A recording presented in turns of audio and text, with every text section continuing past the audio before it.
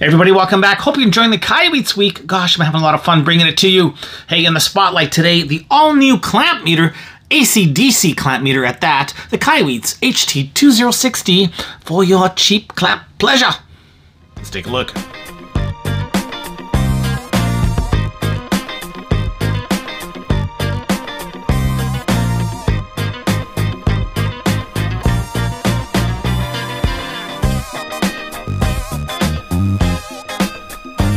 Had a ton of requests from viewers lately saying, hey man, we need some clamp meters reviewed. I hear you, I hear you. This is just one of many I will be reviewing in the not too distant future. Oh yes, it is one good looking clamp meter. That red and black look amazing. Makes it look very, very high end. And you know what? This thing looks like $1 million bucks, but it only costs like 50. Big shout out again to KAIWEETS for supplying the HT-206D for this review. Thank you, KAIWEETS. Okay, so we shipped in a pretty decent looking case again. Now we don't have the nice KAIWEETS logo here. Sort of a more standard fare enclosure, but hey, that's okay. A case is a case, and I'll take it. Also has a thermoprobe, because yes, the KAIWEETS does do temperature in Celsius and Fahrenheit. And once again, we have some KAIWEETS test leads, which we will take a look at shortly. And of course, we get our KAIWEETS user manual. And what do we have here? It looks like it's a pullout. Okay, so it's a pullout here with the basic specs. And I've got to say, this meter has some pretty impressive specs all around. I think you're going to be pleasantly surprised.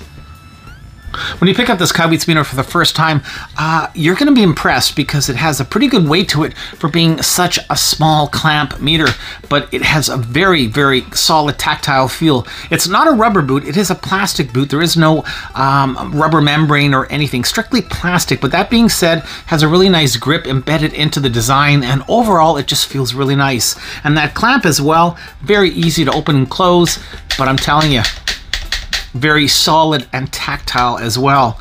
On the back, we have that one Phillips screw to change the battery. It's powered by two AAA batteries.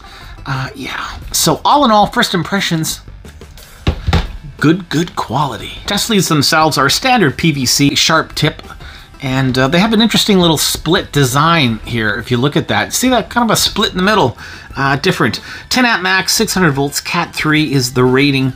All in all, not bad. The shrouding as well, nice and long. Oh yeah, in there, really tight, really snug. And yeah, it's not going anywhere. So fit and finish, pretty decent. Really nice feature set as well on the 206D. Yeah, this thing is loaded for such a small meter. I'm telling you, KAIWEETS did not miss a thing. If you have big fingers, you might, and I'm saying you might, find that selector switch a tiny bit on the small side. You have to sort of dig in there, but boy, it is super reactive. Clickety-click, clackety-clack. Super sweet. Now, of course, a lot of folks aren't going to be using that selector switch like a normal multimeter. No, they'll have their thumb doing this, and in that case, it's going to be just fine. Those little grooves really help give you that movement on that rotary selector. And even if you have gloves on, hey, no worries, no problem at all there. And if you take a look at those jack inputs, oh my gosh, they are not color-coded. So they're both black, but no, they're not both common. One is actually for the volt and the current, but hey, you know what? I don't know why. I don't know why it's such a big deal. Please, if you're listening, and I know you are, KAIWEETS, in future, can we color-code those inputs? Thank you. DC accuracy test to start things off, and beautiful 5.004 volts. Oh, excelente. Good job, KAIWEETS. Sea of KAIWEETS. What a beautiful thing. Let's take a closer look at the selector switch, starting at the off position. 600 amps AC/DC. 60 amps AC/DC. Volts AC/DC. Frequency and duty cycle, up to 10 megahertz. Diode, capacitance, continuity, and resistance. Dual temperature, Celsius and Fahrenheit. Finally, low Z. Bottom of the meter, we have our multifunction keys, starting on the left with the ZF. In the middle, we have our max min, and finally on the right, we have our flashlight backlight. On the side of the meter, we also have the one-touch hold button and the non-contact voltage. The LCD display itself, 6,000 counts. It's not bad. Definitely nothing special. It does have a backlight, which unfortunately goes off after about 15 seconds. But, you know, it's okay. Not the greatest out there. I think contrast leaves a little bit to be desired. Depending on your viewing angle, you can lose it. So, it's okay. Time to test some diodes. Here we go. Starting off with standard diode, 0.558 of a volt, and we have no audible beep. Oh, that's too bad. Okay, here we go. Onto an LED. It is lit. The forward voltage drop, same for the yellow, the green, same, blue, and white. Well, look at that. 5 out of 5 in terms of illumination and a forward voltage drop indication. Good job. Just missing that audible beep. That would have been just, oh, awesome. Output voltage in diode mode is a very respectable 3.2 volts. Oh, I know what you're wondering, and yes, not to worry, that 208D will be part of this week's reviews. And by the way, it's also going to be one of the prize giveaways at the end of the week. Ooh, love it! Hey, see you later. Speaking of prize giveaways, remember, like, subscribe, and comment, and you're automatically entered to win one of these 2 beautiful meters. Oh, man. 2 lucky prize winners will get these. Could be you. Alrighty, it's continuity time. Default test leads, 3, 2, 1.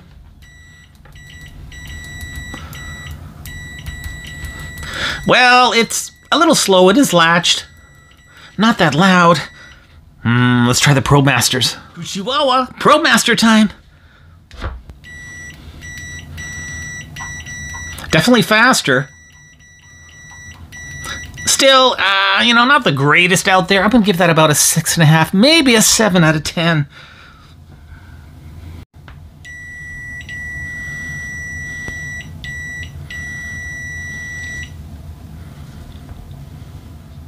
.62 decibels, maximum output volume and continuity.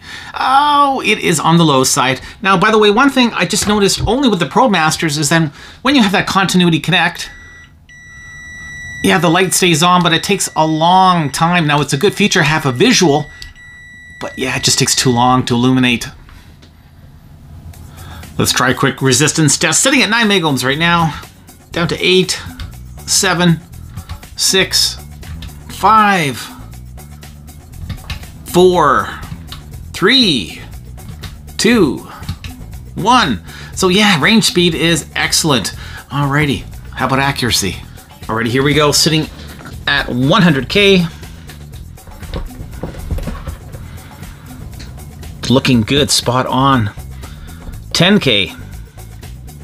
Yes, spot on again, beauty. 1K. Oh yeah. 100 ohm. Bring it home to mama. 10 ohm. And yeah, we are losing it there. Oh, there we go, there we go. Took a while, but we're there, 10 ohm, spot on. Finally, 1 ohm. 1.1, yes. So, wow, hey, accuracy-wise and resistance ranges, great job, KAIWEETS. Okay, we have a 100,000 microfarad capacitor. Let's see how this little KAIWEETS is gonna fare. Oh, give us an OL. Oh, there we are. Hey, 98.83, yes. So it, oh, success for 100 millifarad. Excellent. Well, good stuff. How are you in the low ranges? Let's find out quickly, shall we? Sitting at 3 microfarad right now. And there we are. 2.7 coming up. Let's try 2 microfarad. And it's coming in as 1.78-ish. Okay, let's try 2.9 microfarad. Coming up, it's 2.5, 2.99, 2.65, and finally 2.999. Remember, this is a 6,000 count. And there you go. So, you know what? Not bad at all. So, low capacitance, high capacitance. This little KAIWEETS has you covered. Sitting at just over 32 volts right now. Let's see if we bring it down a little bit. 21.53, coming up as 21.4, and down to 14.3 volts, coming up as 14.37. And finally, let's rock and roll all the way down to 6.58. 6.58. Nice. 1.12, 1.128. Okay. Now, when you're in high voltage, even at 30 volts, you're not getting a high voltage alert. That's kind of too bad. But anyway, accuracy rise, it seems pretty decent. 2 current settings on the clamp, 60 amps AC/DC and 600 amps AC/DC. Make sure when you're working on the lower range, you have it set to 60. Much better resolution. Here we go. We now have it hooked up to an AC splitter, and as you can see, we're pulling in just over 6 amps. It's plugged into a ceramic heater right now. 6 amps, and let's just crank it up a little bit, shall we? And I've put it on the highest level now, and look at that. Whoa, 15 amps. Okay, let's bring it back down. And you'll see when we get over that threshold of 3 amps, it's going to enter into that amber alert mode. And there you go. Really nice safety feature to have, I gotta say. Awesome. We also have that max min feature as well. Hit the max and we can get the maximum. Let it go a little bit higher. And if we hit the min, you can see that was the lowest recorded current on the AC range. So max min, super handy dandy. Can't beat it on any meter, especially a clamp. Pretty decent flashlight on this clamp as well. Definitely going to come in handy. It's right there in the middle of the jaws, so when you are probing in the dark, you're going to definitely have a helping hand. Good stuff. NCV mode is next. Now to invoke it, on the side of the meter, as I mentioned before, we have that one NCV button. Press it down once, that's it. Doesn't matter what range you're on at all. Once you're in NCV mode, start probing for a high power source. And wow, when it finds a really good power source, it does turn amber once again. Let's try it on the mains. Look at that. That's what you want to see in NCV. And finally, my deep dark mains panel. No worries here. Oh yeah. And once again, that orange hue, that amber alert, just looks amazing. AC voltage now, here we are with the household mains, 121 volts, looking good, 120 volts, thereabouts here in North America. Okay, now as well with the meter, we can find out our frequency. And there it is, 60 hertz. And now we are in LPF mode, low pass filter, taking out any ghost voltage, so to speak. And there we are, 121.8 again. So decent set of features here on this little clamp for AC mode. Unfortunately, there's no ambient sensor on board the KAIWEETS clamp, unfortunately, but use that additional thermocouple which ships with the meter and you'll be good to go. And once again, you have the dual temperature as well. So we've got Celsius 19 degrees and in Fahrenheit, it is a whopping 66. Easy access to the battery housing with a one Phillips screw. And once that's removed, we have those 2 AAA batteries. And look at that nice brass threaded insert as well. 2 more screws to remove the rest of the meter, although chances are you're probably not going to have to do this ever. Here we are, teardown time, taking a look at the inside of this KAIWEETS clamp. Start off with those input jacks. They are of the split variety, and they are soldered quite nicely to that PCB. On there we see this is version 1.6 HT-206D. What else do we have? Oh my goodness, do my eyes deceive me or what? No, they don't. That is the DM1106EN IC. So that is the brains of the clamp right here. DM1106EN, that is a highly capable, but really not quite current IC. That was replaced by the DTM0660L, which we see in a lot of multimeters today. Basically, it's a rebranded or a cloned, however you want to look at it, high contact HY12P66, but quite capable and definitely a good set of brains.